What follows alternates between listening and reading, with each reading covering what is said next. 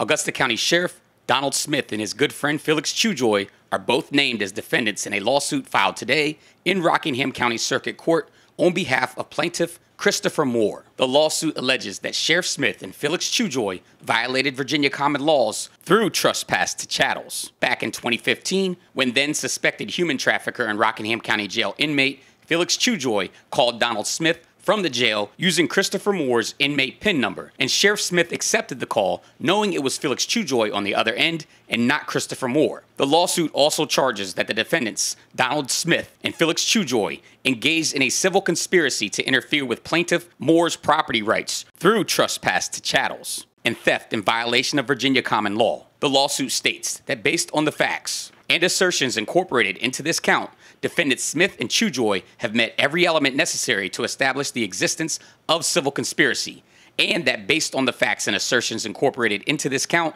defendants Smith and Chujoy engaged in a conspiracy with one another to commit trespass to chattels and theft by using plaintiff Christopher Moore's and other inmates' personal property without authorization in order to avoid detection of their calls by law enforcement. Trespass to chattels is trespassing on someone else's property to convert it to your own use. I was able to catch up with the plaintiff, Mr. Christopher Moore, and he told me that he was unaware that inmate Chujoy was using his PIN and that he did not authorize him to use his PIN. I don't know how he got my PIN number, so apparently he had either had to go in my pod and go through my paperwork, or he either looked over my shoulder when I was making phone calls on the phone to either call family or to order commissary.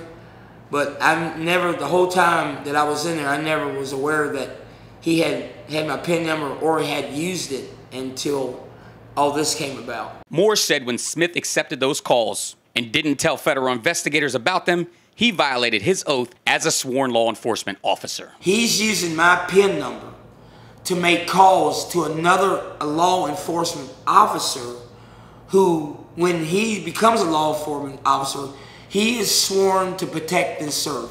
He raises his right hand under oath, not only under the state, but he also raises his hand under oath to God. So that's a violation within itself.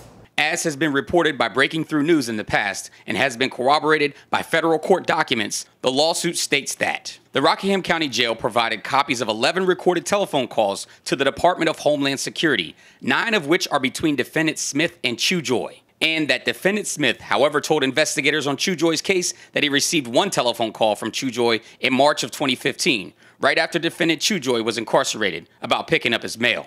And that defendant Smith did not reveal any other telephone calls with defendant Chujoy at either of his interviews with investigators on defendant Chujoy's case, which took place in May 2015 and June 2015, the same months as the defendant's 9 phone calls. The lawsuit seeks a solution of prayer for relief in the form of unspecified compensatory and punitive damages, as well as attorney fees. Now, aside from the lawsuit, Breaking Through News has also obtained yet another federal court document from the Felix Chujoy witness tampering case, which ended with 3 felony convictions against Mr. Chujoy. The latest document we obtained is the U.S. sentencing memorandum for defendant Felix Chujoy.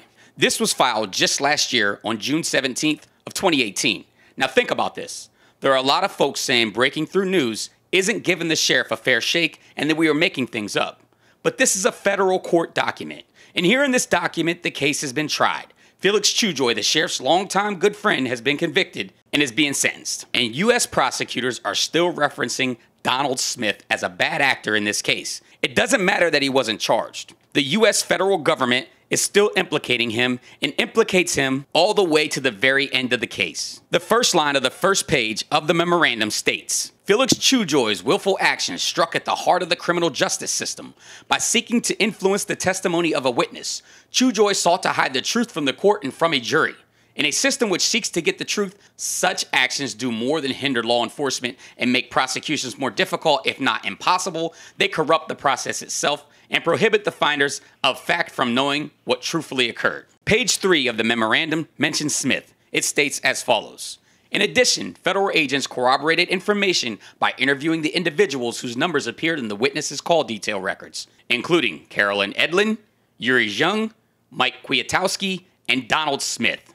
During these interviews with Chujoy's friends, agents learned that Chujoy had made calls from their phones on various occasions after his arrest in December 2014, and that these associates had information relevant and/or material to the Inca Secrets investigation. Then on page 4, prosecutors make a footnote that reads as follows. In addition, when Kwiatkowski did not visit Chujoy in jail, Chujoy used the PIN numbers of other inmates to contact his friend, Donald Smith, and repeatedly asked Smith to contact Kwiatkowski for him. Even though the sheriff didn't do it, he had to have known what Chujoy was repeatedly asking him to do was illegal, but yet he told no one and didn't report it to authorities. He swore an oath to uphold the laws of this land, but looked the other way for a friend. The sheriff needs to tell the citizens of Augusta County the truth, and this time, the whole truth and nothing but the truth, once and for all. The people deserve transparency and honesty from their elected officials. In Harrisonburg, Theodore Whitelow, Breaking Through News.